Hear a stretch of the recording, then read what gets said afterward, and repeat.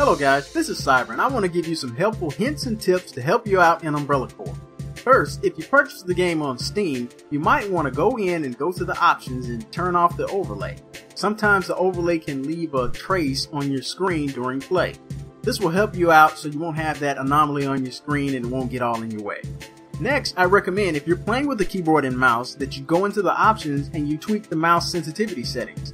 Also, you want to turn off the aim assist. This makes gameplay a lot smoother when you're playing with keyboard and mouse. The controls are pretty straightforward from here. WASD to move, left mouse to shoot, right mouse to aim down sights, and I want to move on to some of the gameplay here. I recommend that you play the tutorial. The tutorial will show you how to take advantage of the tactical aspects of the map. This will help you in thinking outside of the box and getting that upper hand on your opponents. Now what I'd like to do is describe the modes of play contained both in the single player and the multiplayer.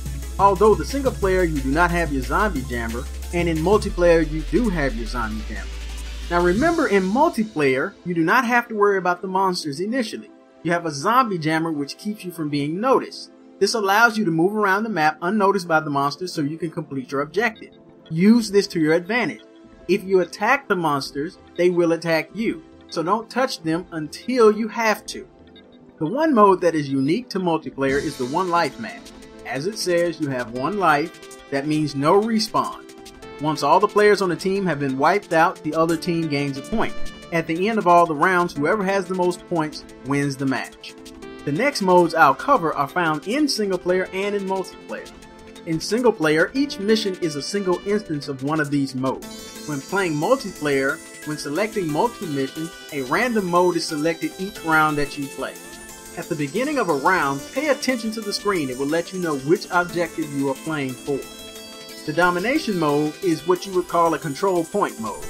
On the screen you'll see a diamond with a number in it. Run to that point and you'll find an antenna with a radius around it. Standing within that radius will capture the point. As the time counts down, your team will gain points towards your score. There are two ways to win. Have more points than the other team when the time runs out, or collect the amount of points needed to win. The DNA Hunter mode is a really easy mode to win if you're paying attention to your objective. In DNA Hunter, you want to kill the monsters in the map and pick up their DNA. The DNA is a little box that falls on the ground with a red light on it. Pick up these boxes by running over them and make sure you get enough to win. There is another DNA Hunter mode called SP DNA Hunter. Now be careful not to confuse this with the other one. The SP DNA Hunter has one specific monster you're looking for. This is a special infected that will run around the map. He's very tough, so be careful when you try to kill him. But once you kill him, pick up that DNA sample and win the match. The collector mode is very easy to win or very easy to lose. You must go around the map and collect 5 briefcases. If your team has all 5, you automatically win. The same goes for the other team. So get there first before the other team. If you shoot a player who's holding a briefcase, they drop that briefcase and they can steal it.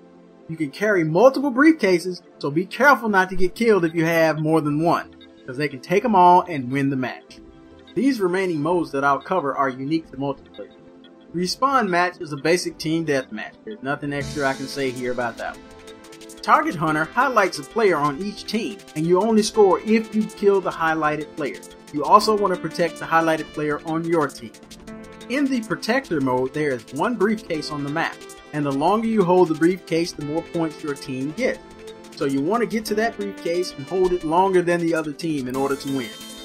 Collar War is a team deathmatch mode where the kills only count if you pick up the collars that the players drop when they're killed. You can also pick up collars that are just laying around from other fights that have happened where other players have been killed. So make sure you run around and grab those collars, and that's the way you win this mode. I want to thank you all for spending your time with me. I hope this guide has been helpful, and if you like it, hit that like button, and if you want to hear more, hit that subscribe button. I want to thank you all again. This has been Cyber.